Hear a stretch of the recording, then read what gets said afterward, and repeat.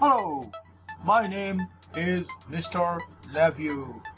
Welcome to my channel. So happy to see you here today.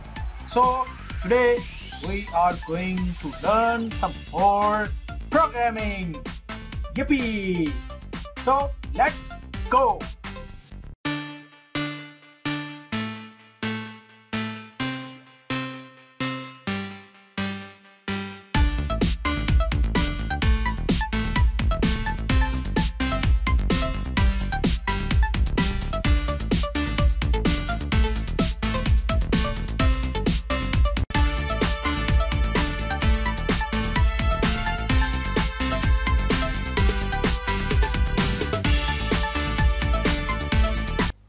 So in the first part of the video, we will see how we can add ActiveX and .NET controls to our palette.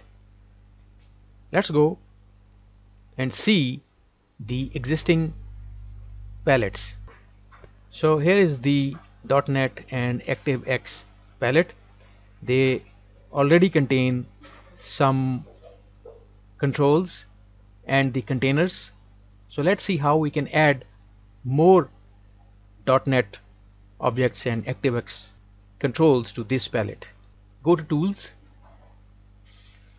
From there go to Import and then .NET Controls to Palette. A dialog box opens. From the first part you can select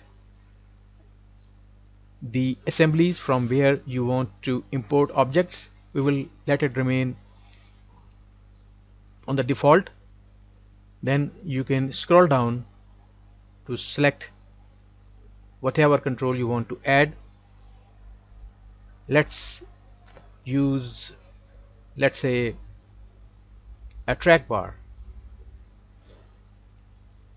Select OK and let's see if the new object has been added. It has been, and we can select, place and use it on our front panel. Now let's go and add an ActiveX control. A dialog box appears. We can scroll down and select. So let's add Microsoft Visio document viewer. Now select active folder if this is the folder where you want to add, or you can just create a new one. Let's create a new folder. Let's call it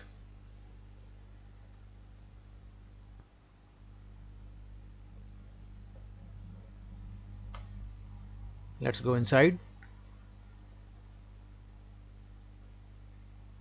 and current folder.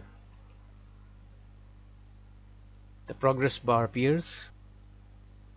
So let's see if our object has been added, and there is our folder and there is our object. Let's place it.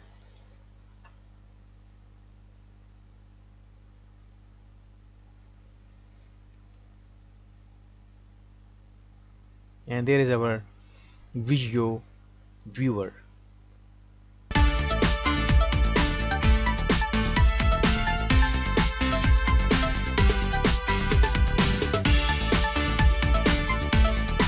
So let's go and remove this track bar that we had placed earlier, and let's move the Visio viewer that we had placed earlier.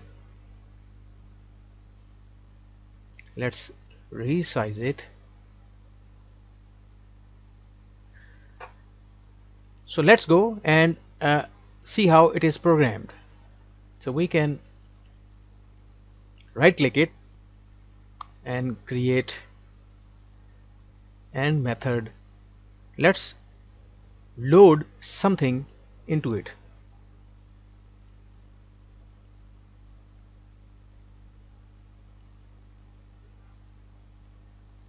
Let's create a path constant. Let's drag this Visio file. Let's pass it to the URL of the load function.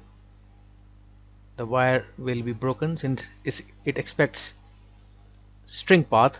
Let's right click the wire and insert path to string, and let's run the code to see how things appear.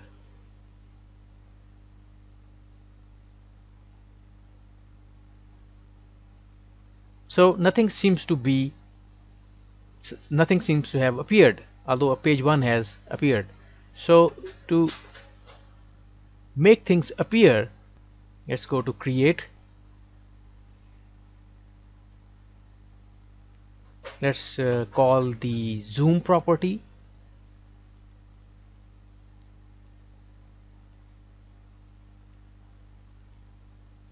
Let's change it to right.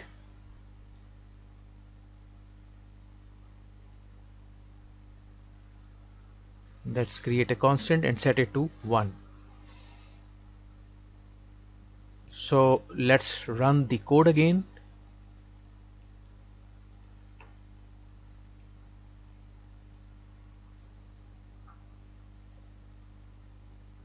And there appears our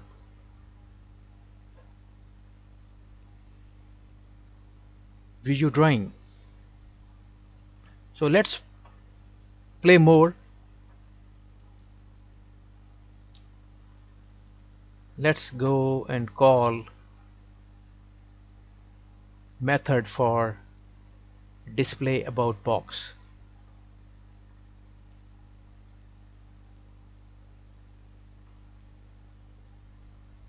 Let's go and run. So here appears our about dialog box. Let's play around a little more. So let's continue and let's display context menu.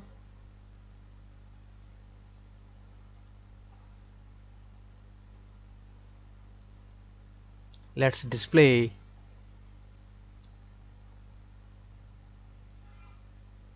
the property dialog box at the current screen. Let's create constants. Let's keep it to default value. Let's run the code.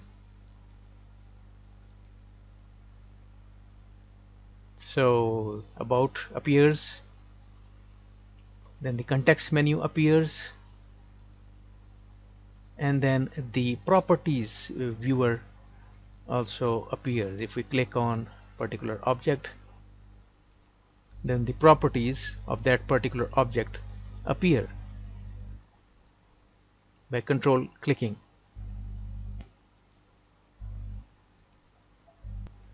And last, let's call a method for shape name.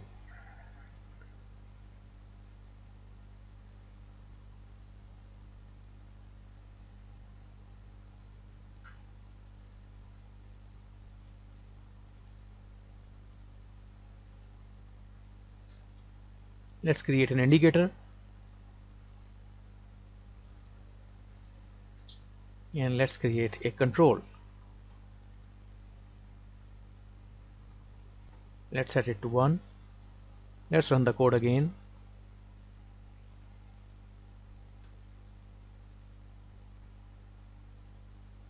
And this is the name of this shape is process. Let's change it.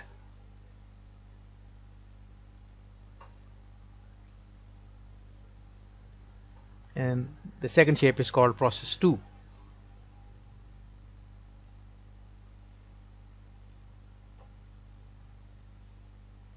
And the third is called dynamic. So let's go and do one last. Select shape.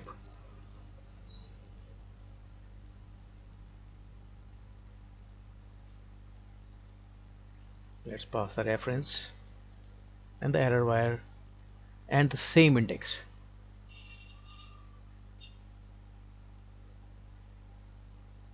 So let's go and run the code.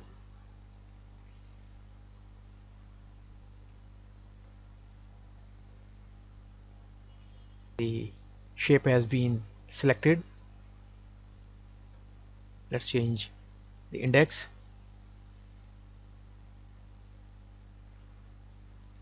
And the next shape has been selected. Let's increment it.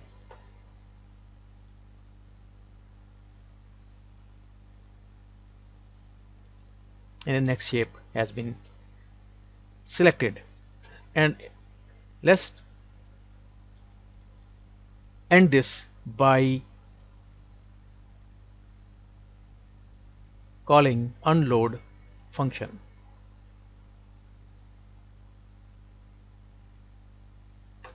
Let's unload the object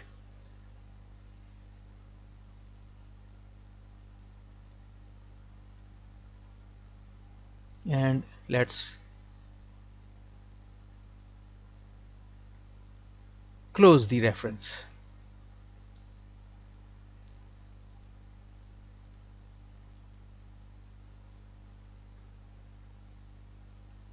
So let's run. The page has Visio document has loaded. About dialog box appears. Right click menu appears. Properties appear, and the shape was selected and the Visio document has unloaded from the container. So this is how you can use these property nodes and methods and ActiveX controls to create and call use different ActiveX controls and call, in this specific example, Visio document on your front panel. Hope this helped you, and thanks for watching.